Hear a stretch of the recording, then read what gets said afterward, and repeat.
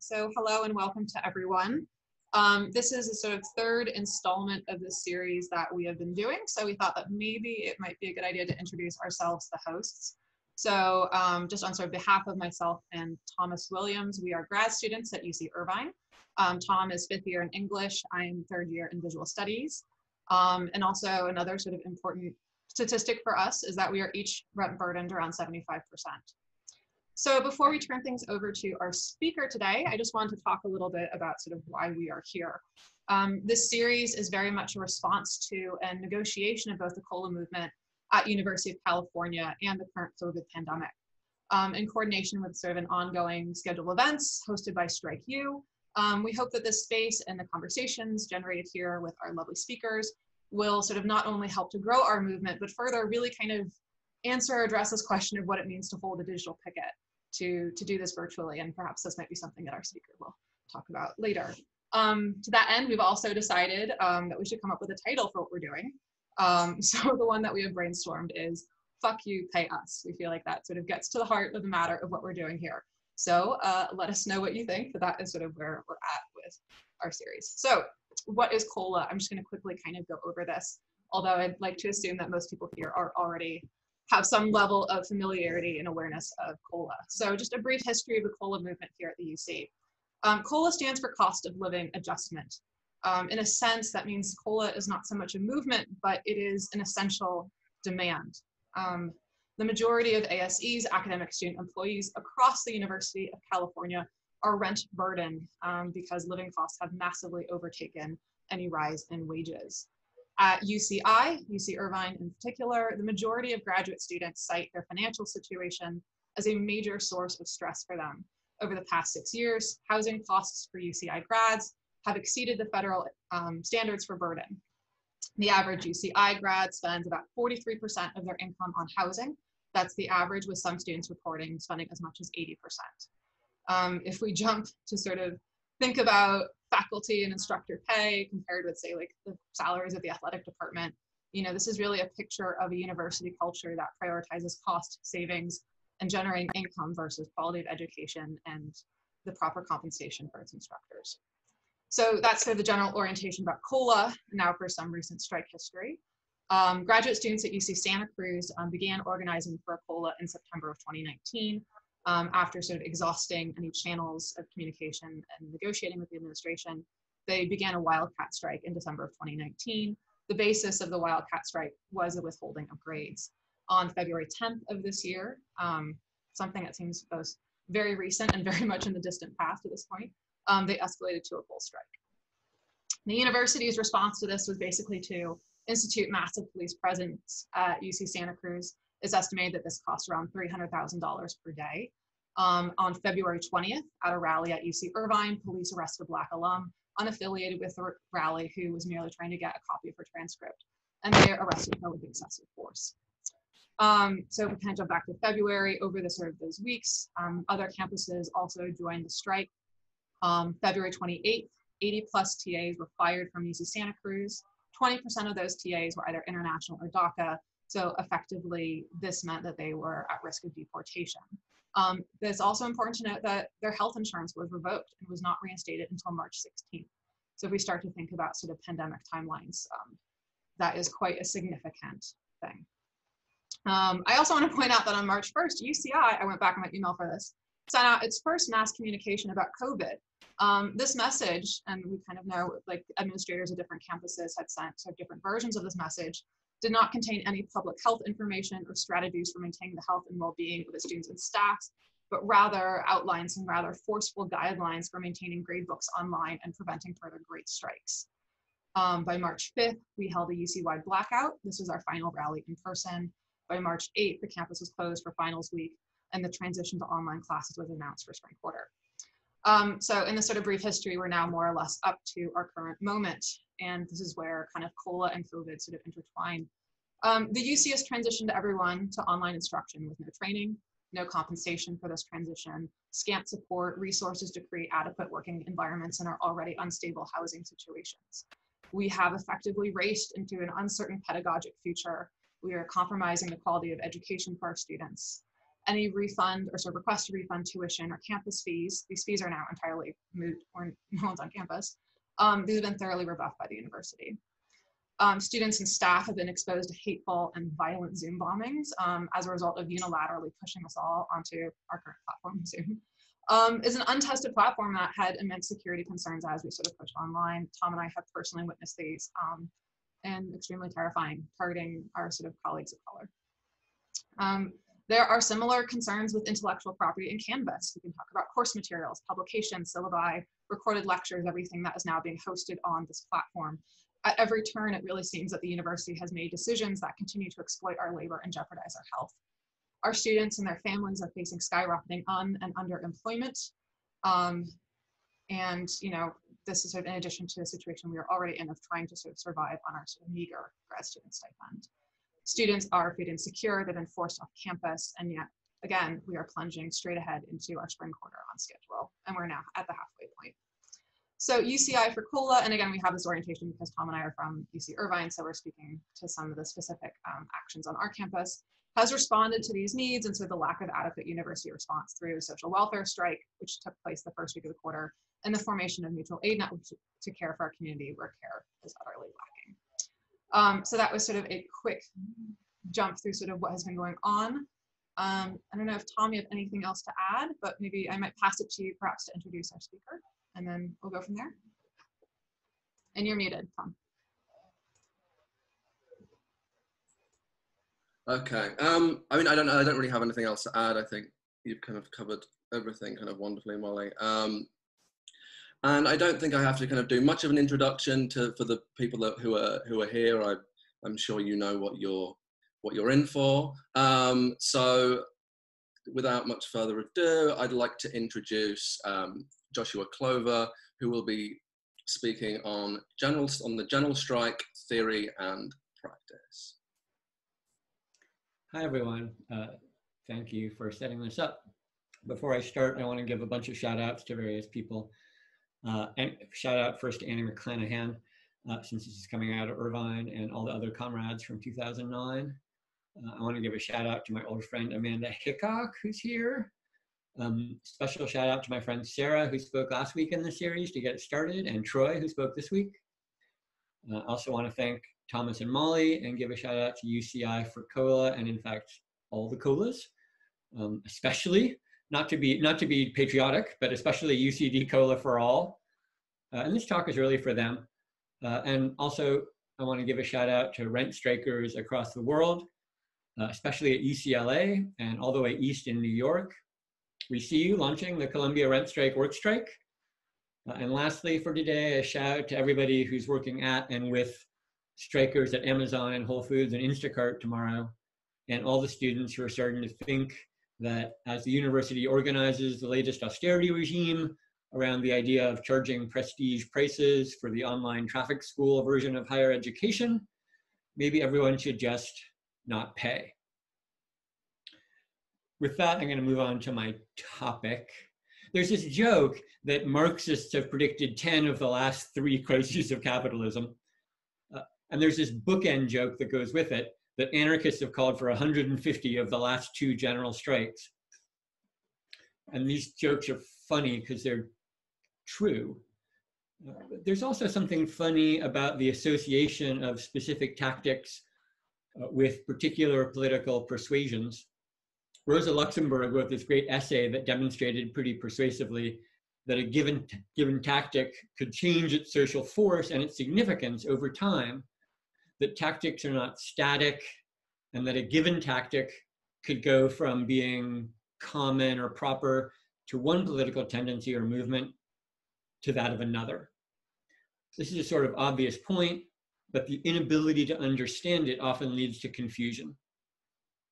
The specific tactic she was writing about was what she called the mass strike. And 114 years later, here we are. By the way, the hosts are dropping in links in the chat. I'm going to be mentioning a few texts as I go so that I can appear for a brief moment like a scholar before I move into the whole burning stuff phase. So you can see links down there if you're interested in sort of following up these texts. So despite the title of this talk, which promises 2 parts, theory and practice, in honesty, there's probably 3. So I want to first mention, before I get to theory and practice, some of the reasons that there's often some confusion around what a general strike is. Then I'm going to try and situate the general strike within the basic framework I've been using to theorize the political economy of social movements. And then I want to enter into the speculative phase at the end, which is paradoxically the practical part, where we discuss what a general strike might actually involve as a set of practices. For the latter 2 parts, it's going to be all slideshow, which I'll do via screen sharing, a TED talk, but make it communist. But for the moment, I'll just sort of talk straight ahead about the category of, or the question of confusions around the general strike. In some sense, this deserves its own talk, and I'll only mention a couple, 3, 4 confusions before moving on. 4 if you count the one already mentioned, which is the ahistorical fixed association of given tactics with given political formation. So the idea that general strikes are somehow anarchist, or that labor strikes are automatically communist, or whatever, and that creates its own confusion. Another confusion concerns the fact that the terms mass strike and general strike are sometimes used to mark out a difference, and sometimes used interchangeably. I take this to be a semantic problem, and since we're interested today in the actual content of a general strike, I don't think we need to linger on that confusion. The remaining 2 confusions are both more serious and are profoundly entangled with each other. The third confusion is the broad use of the term strike for all kinds of actions that do not seem to fit the category of withdrawing labor to interfere with the firm's functions and profits. Some examples of this are strike debt and the rent strike, both of which are fine things, desirable things, but the way they interfere with some firms' functions and profits is by refusing to pay for shit. And I guess you can always make the argument that that's somehow a strike because of capital's infinite interconnectedness. But if these are strikes, then a boycott is also a strike. Looting is a strike, everything's a strike. But then everything is also a riot. So it's not sure that's a clarifying approach. I should be clear that I'm not trying to shame anyone for appropriating strike culture. If anyone has the commitment and capacity and courage to undertake such an action, they really get to call it whatever the fuck they want. And I also want to be mindful of the desire described by Veronica Gago. She's one of the organizers of the International Women's Strike in Argentina. The desire to, in her words, overflow the strike, which perhaps means to expand its historical boundaries, or perhaps means to start from the standpoint of the strike precisely so as to see what its limits are and escape them. Anyway, all of this, along with the legitimate historical charisma of the strike that was purchased with the blood of workers, means the term gets broadly applied and sometimes perplexingly. The last confusion concerns the subject of the general strike. The persistent historical association of strikes is the working class, in a way that implicitly but clearly designates the waged worker.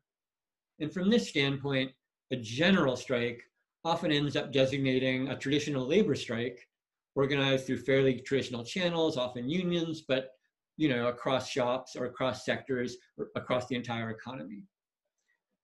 Certainly this meaning closely attends the general strike history in the United States from the late 19th through the mid 20th century. But it starts to come under pressure fairly early on. One of the great moments in thinking the general strike, along with Luxemburg, is the chapter from W.E.B. Du Bois's Black Reconstruction called General Strike, published the year after the great US strike wave of 1934. Du Bois identifies the actions of enslaved people in the South during the Civil War, actions which form an ensemble, including working poorly, refusing to work entirely, fleeing to the North, joining the Union Army, escaping into Marinage. He describes this ensemble as the Black General Strike, through which, in his famous verdict, the slaves freed themselves. Importantly, Cedric Robinson, in an essay about this, draws forth Du Bois's sense that the Black general strike arose, quote, as a consequence of contradictions within Southern society, rather than a revolutionary vanguard that knit these phenomena into a historical force. So one of the things we see in this early insistence on broadening the subject of the general strike, this early insistence on broadening the subject of the general strike beyond wage workers. Du Bois pointedly refers to the Black proletariat. And this distinction between working class and proletariat is the difference that makes a difference, as the latter, simply meaning those without reserves, more clearly includes not just the traditional working class, but also the unemployed, those who work beyond and before the wage, such as the enslaved, but also, say, those who do unwaged reproductive labor in the domestic sphere. So this insistence on the proletariat, rather than the working class, as the subject of the general strike, is a kind of demand to register the presence and lives and political desires of those who are more likely to be racialized as non-white, those who are more likely to be gendered as non-male. This helps form the basis for Elise Weinbaum's engagement with Du Bois, which is called Gendering the General Strike. And by the latter part of the 20th century, aside from those still welded to the so-called labor metaphysic, it was broadly understood that the general strike is general because it generalizes across all sectors of the proletariat, so that by the time we arrive, say, in France in 1968, we have a general strike that includes organized labor, but also students, the unemployed, and so on, all engaging in actions which overflow the withdrawal of labor. The more general it becomes, the less strike, though the name survives. So having noted these potential confusions, which often turn on what a general strike isn't, I want to turn to the theoretical question of what a general strike is. And to do that, I'm going to have to go through a sort of display, a schema of capital via slideshow that for some of you will be all too familiar, but I hope it will prove useful for some of us. And here's where I make the move to screen share, which, as I'm sure many of you are aware, sometimes works, sometimes, we'll find out.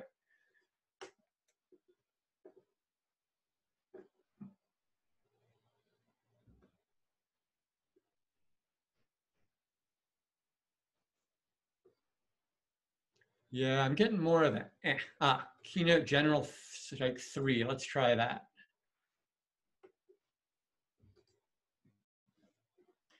Okay, so Molly, can you give me a thumbs up if you're seeing the screen share? Thank you. Okay, so for those of you who are working with a single, possibly small screen, you'll notice that the little box of images that you have of people who are here with us is obscuring part of the screen. You have various choices here. You can make all the pictures of people go away, but you can also reduce the size of the keynote demonstration, the slideshow, by 50%. There's a menu clicker, and I believe the upper center of your screen, which allows you to reduce it to 50%, and thus you'll see the entire slideshow, and you can also still see a box of people, so you can sort of do it either way. So this is the general strike theory and practice phase. And as I said, I'm just going to sort of start by schematizing the structure of capital itself in a particular way. So capital begins, the capitalist begins with the formula MCM. They start with money and they produce commodities by purchasing, as we know, labor, power, means of production. They put them together. They end up with a commodity.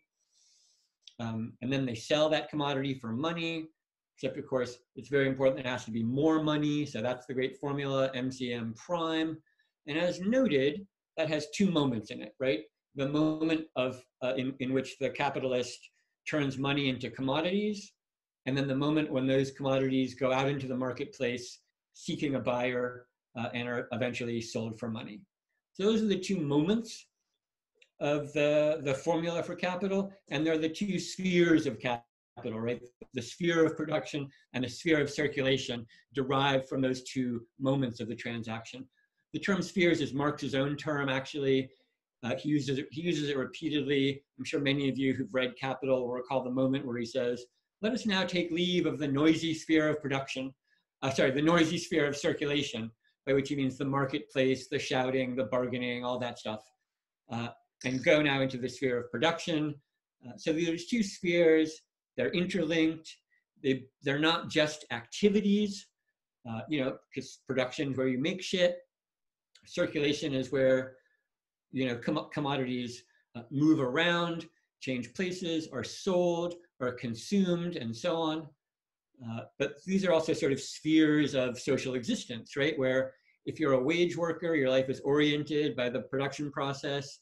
If you're not a wage worker, but are still market dependent, or you work in the sphere of circulation, maybe you do work as a bookkeeper, a classic circulation activity, or a cashier. So if you work in that sphere, or if you're unemployed but still market dependent, your life is in circulation. And they have their own logics, right? Valorization and realization of surplus value and profit. Essentially, the sphere is regulated by value and price. Each comes with its own measure. Value is measured in socially necessary labor time. Price is measured in money. This is all just standard backstory. We don't really need this, but I just thought I would include it. Mostly what matters is that there's the sphere of production and the sphere of circulation, and they have their own forms of struggle that go with them, right? Which we can give very simple names: production struggles and circulation struggles. So if your life is oriented by production, you're likely to engage in production struggles. If your life is oriented by circulation, your life is likely, and you want to struggle, it's likely to involve circulation struggles. So this is actually the entirety of the logic and the format that I used for my last book. But it's not a complete picture of capitalist society. It's just how society looks from the perspective purely of capital. And one thing to remember is that although we've divided into these two spheres, they do form a single unit, right? A single loop which joins them together and which gets referred to as the reproduction of capital. So MCM, the connection and interlinking of production and circulation, the full motion of a commodity through that reproduces capital, but it can't work entirely by itself. As soon as we put that up there, we realize there's this whole other sphere also interlinked with it. Now my chart's getting slightly complicated, but I think we can handle it. And this sphere is the reproduction of the proletariat. We follow the logic of CMC. The poor proletarian starts with C, that's their own labor power as a commodity. They sell it for money. They take that money and they buy food and shelter and whatever else they need to survive and reproduce themselves. Now, the canny Marx nerd will notice that I've simply reproduced this famous diagram, which, among other things, this great diagram is one of the best named diagrams in the world. It actually is rarely called by a name in English. It's usually called by either its French or its German name. Its French name is the double moulinet, which means the double millstone. You can see it's a lovely name, right? Because the mill is sort of there at the origins of capitalism. And the two millstones that grind away producing flour, let's say. But here the two millstones are the reproduction of capital, the reproduction of labor power, grinding against each other, but producing capital, producing surplus value by grinding against each other with their opposing interests. So that's sort of a lovely name for it. The Germans, however, call it the Zwickmühle. My German is even worse than my French. Thank you very much. The Zwickmühle means dilemma, which is another great name for it, right? Because this situation is a dilemma. If you're a proletarian, how do you reproduce yourself and stay alive without reference to capital, which allows you to reproduce yourself because it pays you a wage so that it can reproduce itself. You have to sell yourself right in the sequence. So we have this schema, and the thing that's missing, I think, obviously enough, is the remaining category of struggle, which we would obviously call reproduction struggles that go down there. So those are the three categories of struggle, basically, within the whole of capital. And I want to sort of go over them briefly, right? Each genre of struggle contains various kinds of tactics and activities. So circulation struggles include, barricades and blockades and occupations, but most famously, the riot is the form of circulation struggle that is a demand over prices in the sphere of the market that often exceeds the mere demand for lower bread prices into things like looting and what gets called property damage and fighting with cops and various other kinds of things. And that's sort of the signature circulation struggle. For production struggles, same thing. There's several kinds that involve interfering with production, work to measure, work to rule, slowdowns, actual sabotage, but the exemplary form is the strike, of course, is the dominant form of production struggle. Reproduction struggles, it's a little bit more challenging to narrate since they're not so clearly located within the logic of capital. Like they're not so clearly, they don't so clearly require a conflict with the market or a conflict with the boss. But they do require endless struggle. In the simplest sense, reproductive struggles, I would say struggles for a community, a collective, an individual, a family, a social whole to reproduce itself, involves, care work, growing food. We could think of all of these as reproductive struggles, but a full-on reproduction struggle that involves collective reproduction without reference to capital would be, of course, the commune. Would be the exemplary form of the reproduction struggle or the end game of a reproduction struggle. So those are my three genres of struggle, each with several things within it. Those are my exemplary forms. And I want to take those and make everything look like a cartoon. Okay, so there's our riot, strike, and commune as our three sort of, technically they're synecdoche, right? They stand for a larger category.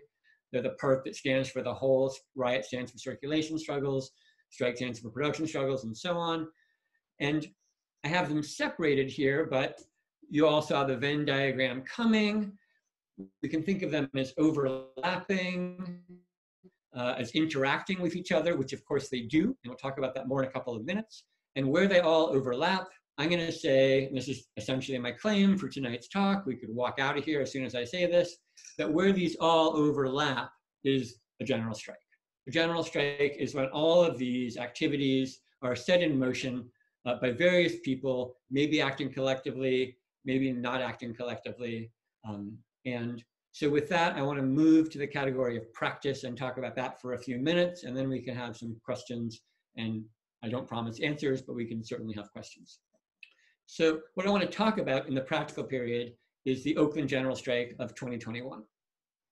Now, I choose 2021 for the simple reason that I'm not really convinced there's going to be a general strike tomorrow. I hope so. I don't know if there's going to be a general strike in 2021. I also hope so, but I choose 2021 for a reason, just as I choose Oakland for a reason. In part, I'm from Oakland, so I know it fairly well, and I'm able to have somewhat coherent thoughts about it and its history. But also, the last general strike in the United States was also in Oakland in 1946.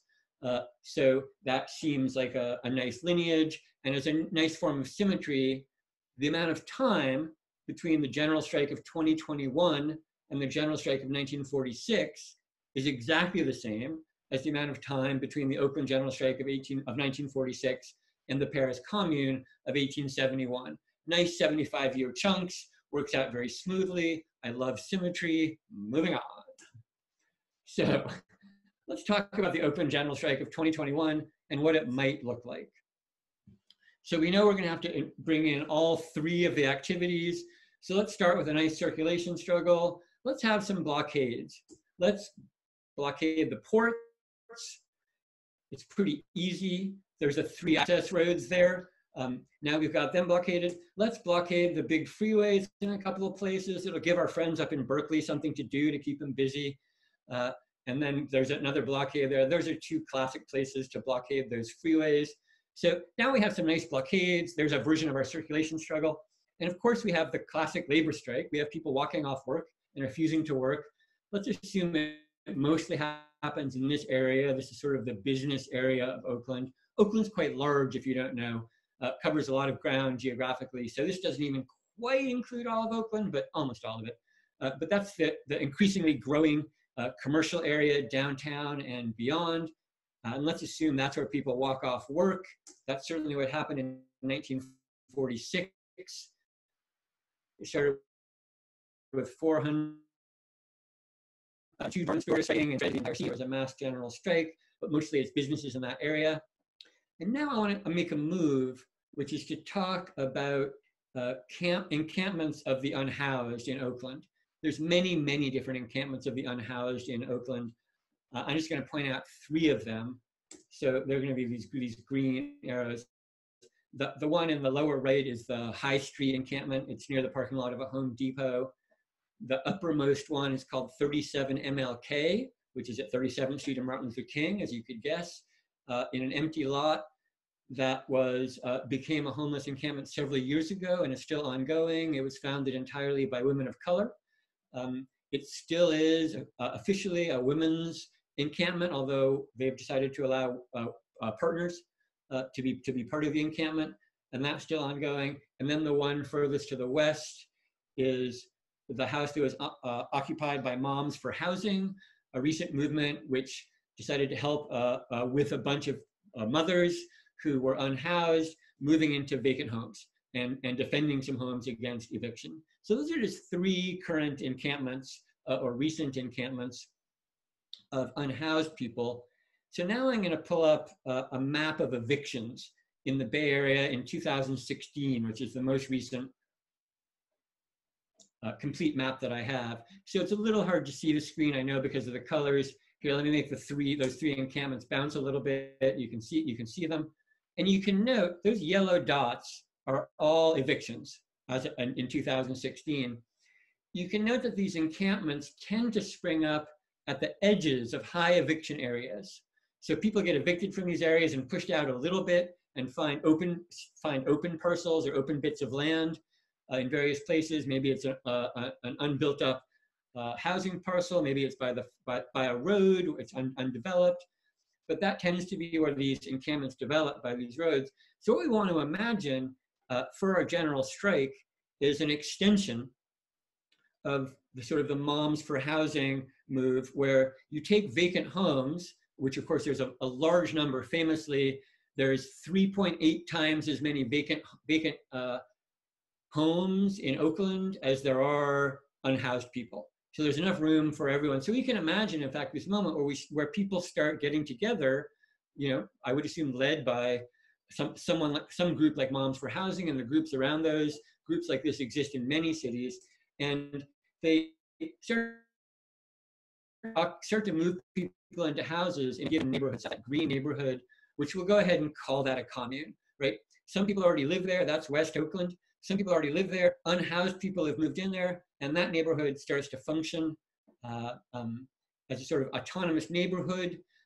They stop paying rent, obviously. Maybe many of them are already on rent strike. There's a bunch of unhoused people. They're not going to pay rent. And that's our May Day, right? That's our general strike. We have all 3 features. We now have sort of an autonomous neighborhood where people can live that is going to have to be defended. So let's pull those blockades back a little bit to close off or block off the major areas to make it harder for police to get in and things like that. We have the area of the strike. And these places, of course, all have interrelations with each other. All these various genres of struggle overlap so that the strikes, the blockades, for example, protect the commune so that it can function. The commune allows people to not pay rent so they can afford to stay out of work because they don't need the money for rent. And the people who are on strike can thus leave not to go to work and can man the blockades. We see all these various ways that these 3 moments or 3 modes or 3 genres of struggle interrelate with each other and indeed sort of collapse together into a single action. So that's my story of what a general strike could look like and the kinds of actions need a feature. And ideally, right, the thing that has to happen next is San Francisco has to have a general strike. We need a San Francisco commune. We need a Berkeley commune. We need a San Leandro commune. And those all successfully defend the Oakland commune, because those are the ways you get to Oakland. And as it grows, each one is defending the others, and you get a sort of increase in it, and hopefully it spreads into something larger than a general strike. I'm going to call it with that. I'm going to thank you very much for your attention. I'm going to turn off screen sharing and come back, and I'm going to turn it over to our hosts to host the Q&A.